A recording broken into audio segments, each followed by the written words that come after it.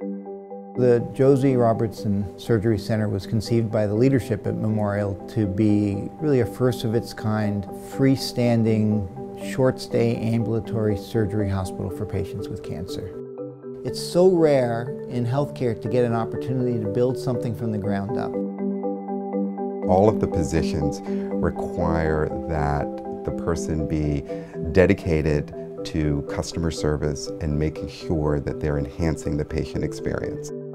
Josie Robertson Surgery Center has not been the brainchild of one individual, but a group of like-minded thought leaders.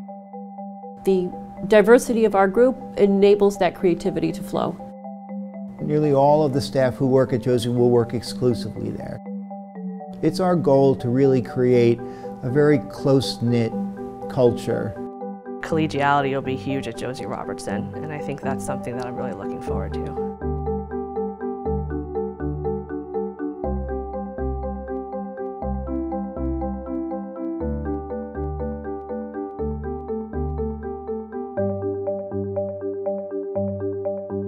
By focusing on those specific cancers, we can really take a look at the entire patient experience, from the moment they make a decision to have an operation until they're fully recovered at home.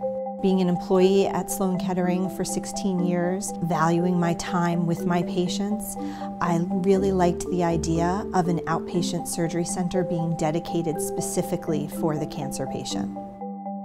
We want everyone that's working there to feel that they can come to leadership with any concerns, any thoughts. It's a learning laboratory. We want to continuously be looking at how we do things, deciding if there's a better way, trying that and adapting.